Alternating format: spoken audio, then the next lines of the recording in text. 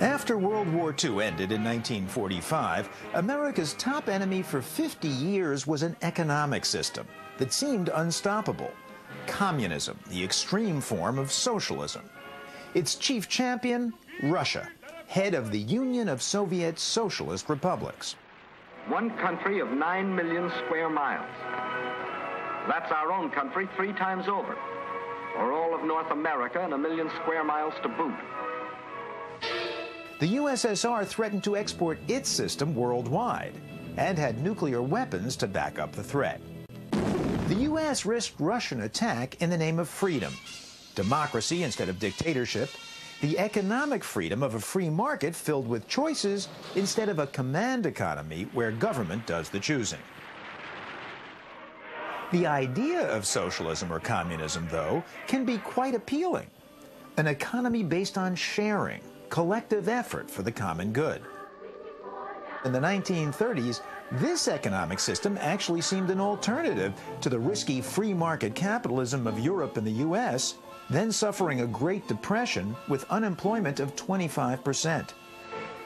By contrast, Russian workers were said to be fully employed, happy, equal. Why, even orchestras, said the propaganda films, had no conductor, no boss. There is no leader. You'll notice that the eye of the musician is always on his music. But the image was a charade.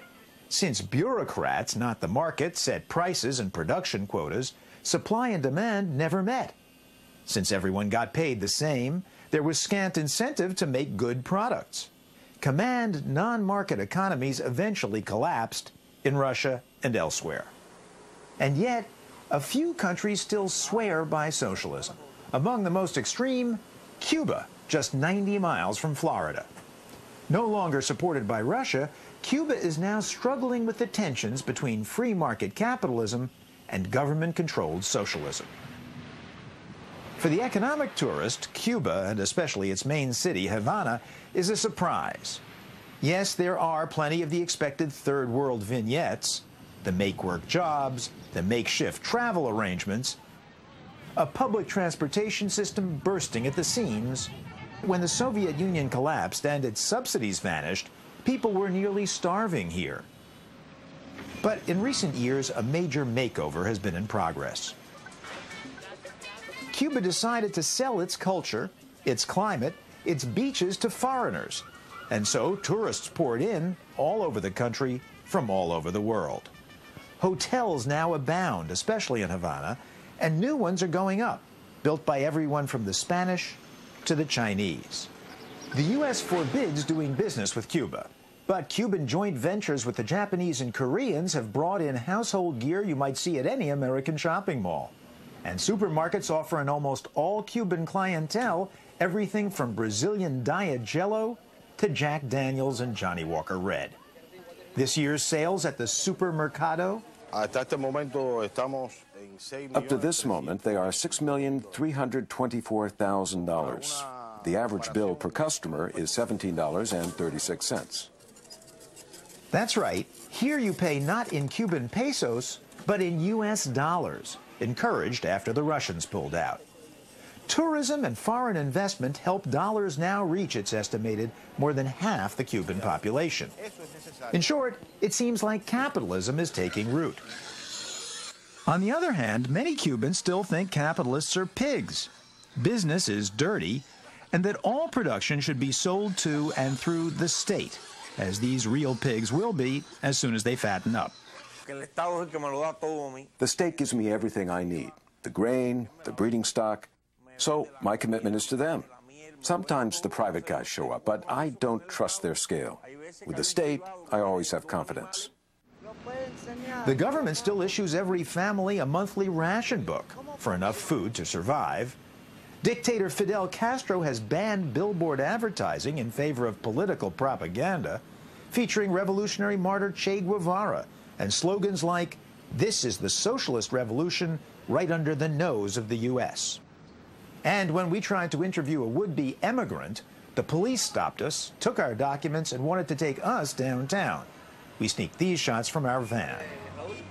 The government did let us interview prominent dissidents, at least those who weren't in jail, like Elizardo Sanchez. But they said Cuba's as unfree as ever. En Cuba existe un modelo totalitario de tipo... What we have here is closer to the Soviet totalitarian system, an absolute state monopoly that controls virtually everything, down to the barbershops. In Cuba, then, an economics reporter can feel totally confused.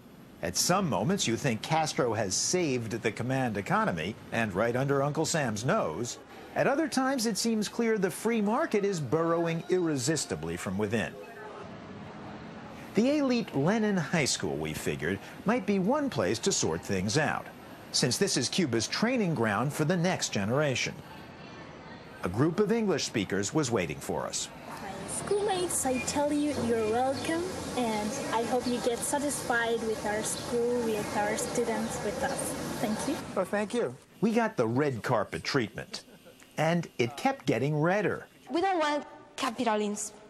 We want socialism. We are the same people. We have the same clothes, the same things. It's not that the other country that you're better than me because you had a new Adidas and I don't. The kids at Lenin High seem determined to sustain socialist equality, even if it means no Adidas.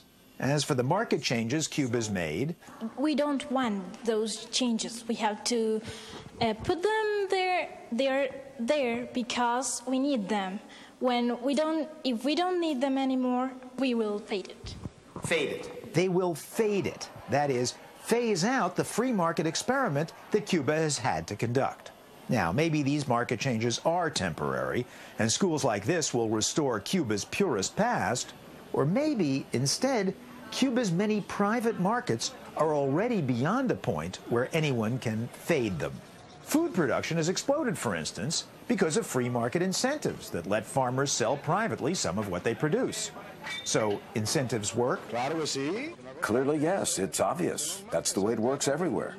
Incentives not only mean more food, more available, without long waiting lines, they also mean better food at the private markets. It's better quality. This is what people are looking for. There's less fat, there's less bone. You understand? You even see socialism versus capitalism at the old ball game. Omar Linares is a slugging superstar who's had million-dollar offers from U.S. teams, but turned them all down. Why? I prefer to stay in Cuba because this is my country. Everything I have accomplished, I owe to the revolution. On the field, the Socialist Party line. In the stands, however, entrepreneurship run rampant. Omar Linares, ¿dónde? ¿Cuánto? $5. $5. Sí. Omar Linares? No, it doesn't say Linares. It says a different name. Pero esa es la forma que él firma. It's the way he signs. He does it real fast. He signs with another name? No. I don't know. Maybe he was in a hurry. The question is, can social equality hold out as the market marches in? A question so much in the air, it's the punchline of Cuba's top joke, judging by how often we heard it, the Hotel Nacional gag. A girl dumps her boyfriend, the joke goes, because he pretended to be a hotshot at Havana's ritziest tourist hotel. He swore he was the doorman at the Nacional, the girlfriend fumes. In fact, you know what he does? He's just another damn Cuban neurosurgeon. In other words, there are Cubans paid by the state, Cubans paid by the market, and less do their wages meet. It was no joke to economist and Cuban exile Antonio Morales Pita. For me to become a professor, I had to study 20 years. I have to work very hard. I have to sacrifice part of my youth, part of my marriage in order to become qualified. And then this other person has finished 8th grade or 9th grade in grade school. How is it possible that he's going to make 10 times more than I make? I mean, it doesn't make any sense. Because you're undervaluing it. You are undervaluing it. And eventually there are not going to be very many bright people becoming professors. Of course not. Of course not.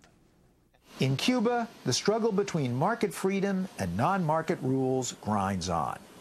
You see it in sugar mills in the countryside, parking lots in the city, the streets of downtown Havana.